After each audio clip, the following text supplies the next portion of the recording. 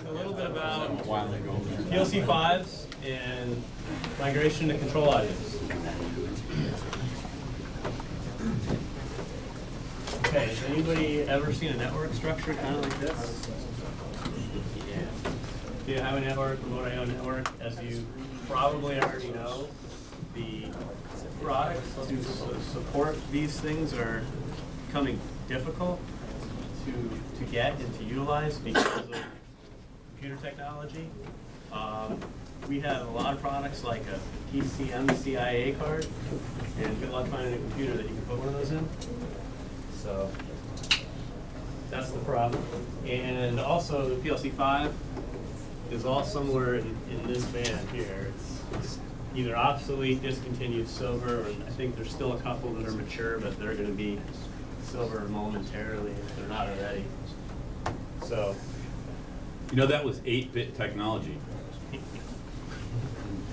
Yeah. So what we want to do is help you find a path to upgrade to the newest technology using the Ethernet network, so you can get away from all the headaches of the old obsolete network, get away from the old obsolete hardware that's becoming not only harder for sourcing, but also significantly more expensive. I don't know if anybody's priced out a high-end PLC5 processor lately, but it's well over $20,000 just for the processor. Really? 38,000 units. Yeah. Yeah. Time to move on. I'll gladly sell you two. Yeah, we'll happily sell you them if you need them. But we'd rather convert you and save you some of the headache. But if you're going to buy them, buy 2. Or 3. Or 3. That 4, works too. 5. Okay, so there's a couple different options with the PLC5 system that you currently have running. You can leave it there, keep your fingers crossed, and buy that expensive processor when you need it. You can do a rip and replace, like Matt talked about earlier. There's obviously some significant risk involved in that. Has anybody ever chased a stray neutral? I'm not going to say anymore. You can do a stepped migration like we spoke about earlier with the SLIC, where you pull out one of the PLC5 racks and you put in a new ControlLogix rack. But we also have a wiring migration system that's going to save you some headache, and you actually don't have to rewire any wires except for maybe the power. Save you tons of time. Told very well. Again, you can go to the website and check the silver date. Okay, so we're going to step through a phased migration here. First step is to convert your Logix code, and then you can kind of piggyback a ControlLogix processor here to watch the system. It's going to run the code in like a monitor mode, so you can verify that everything it's trying to do is appropriate. You can troubleshoot your code before you actually enable any of it. And then the next step is going to be to actually move that ControlLogix processor into the command position where it's actually controlling the system. And you're going to have a 1756 RAO card or potentially a DH RAO card to allow it to talk on the Data Highway Plus network and also to the remote I/O that's existing in your system.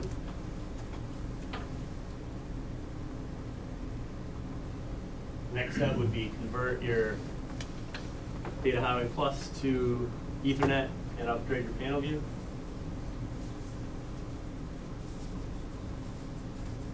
Next step would be go through and replace your I/O. And then finally, convert that to an Ethernet connection. And now you have a present, up-to-date system where you can get spares easily at a reasonable price. some of the tools that you're going to use to help with this conversion process. Install-based evaluation again, so you know what you have. Integrated architecture builder. We have the same tool here that we had with the SLIC, where you can put in, you can build your PLC5 that exists on your plant floor inside integrated architecture builder. It's going to convert it to what you need in a ControlLogix system to do the same thing. You can export that into ProposalWorks, get your pricing. We have the Logix conversion program. It's the same, similar steps that you would do to convert a SLIC program, like we talked about. Again, make sure you validate your code before you put it into production. And the I/O wiring conversion system, which I'm going to show you a video of. So we talked about this. And the remote I/O card, which is fairly new. It's a little bit different than the data highway RHO card. This is for the ControlLogix. Right. It's only remote I/O, but it's a little bit better than the data highway card. It's going to actually give you performance equal to what you had in your SLIC, or I'm sorry, in your PLC5. So if you're doing remote I/O, we recommend using the RIO card. If you need data highway, we recommend the data highway RIO card. As part of the phased migration. Right. That would be keeping the 1771 That's correct. I/O with an ASP module in the Yes. Right. replace For the first step, right? Because the DHRIO 1756 card wasn't necessarily as powerful as this guy. Did you bring it down to the compact Logix platform as well? Because that usually ControlLogix is overkill for a PLC5 or a PLC2. Depends on the system. It can be. And if you wanted to go from a PLC5 to a compact Logix, you're not going to have that same phased approach. It's going to be more of a kind of a one-shot. Okay, let's talk about phase for a second for that scenario. So maybe step one is I have another ControlLogix in the facility. I convert the code. I run the remote I/O off the ControlLogix, and then I have like a migrational ControlLogix. And then when I do my final rip and replace, I'm using one of the compact Logix, and when I pull out the network. So that would be an example of a phased migration. With a 4-slot rack and a ControlLogix Yeah. processor. Done. And then you move that ControlLogix processor on the next machine. All right. Okay, here, same thing with the code conversion like we talked about previously with SLIC. Okay, so the actual wiring conversion system, this is where you're going to save a lot of time. And stress? What's that? Time and stress. And time and stress, yes. So what you're actually going to put in this conversion module directly into the PLC5 rack, and then we have this cover plate that goes on top of that. So you're actually, I'll show you a video, but you're actually going to replace your PLC5 rack with a conversion rack, put these conversion modules in, connect the conversion cables, and then put this plate on here, which is pre-drilled, so you don't have to do any drilling in your cabinet, because all the holes are already pre-drilled and lined up for the new rack, and connect the cables, and it's good to go. That's kind of what it looks like.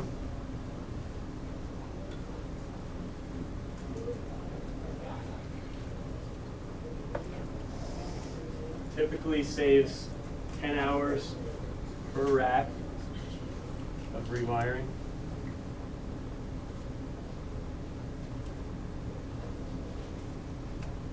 All right, so let me show you the video.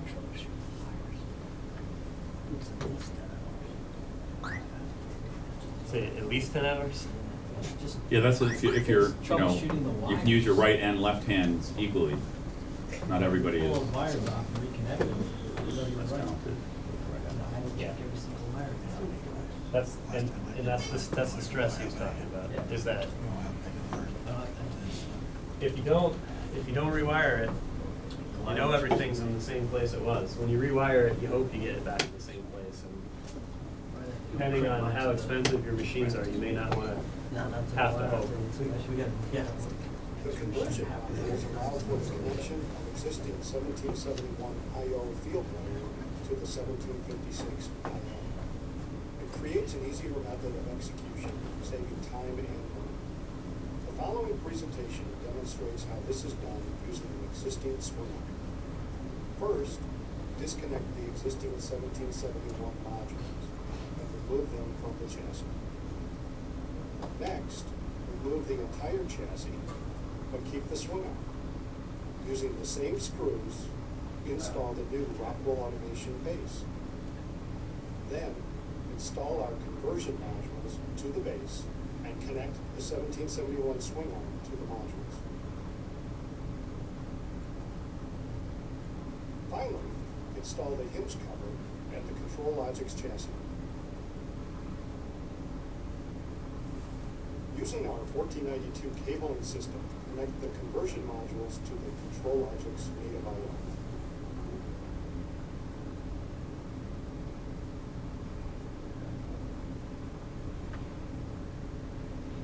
So that's it. It's pretty straightforward. And there are no plans for those wiring harnesses to get Silver Series. That they're going to be around for quite a while too.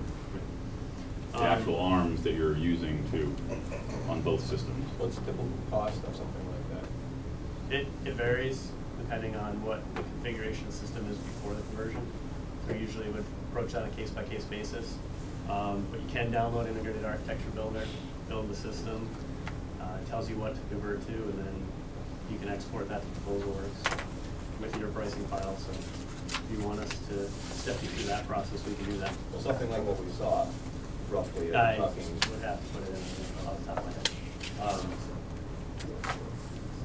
What happens if in the future you need to change one of them? If, say, one of the conversion modules went bad, or the cable somehow got cut or something, what I would recommend at that point is probably just actually hardwiring the card, the actual ControlLogix card.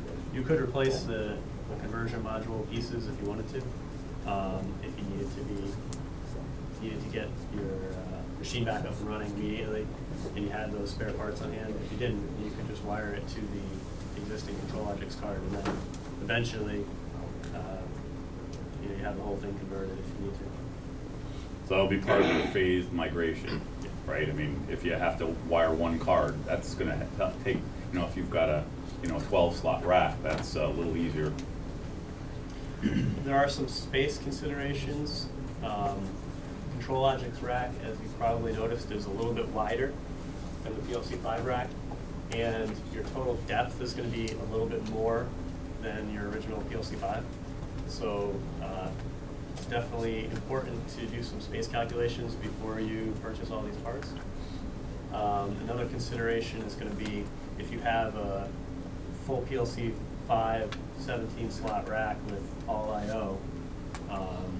If you go to a 17-slot ControlLogix rack, you're going to have to add a communication module, whether that's ControlNet or Ethernet. In the PLC5, that was built into the processor.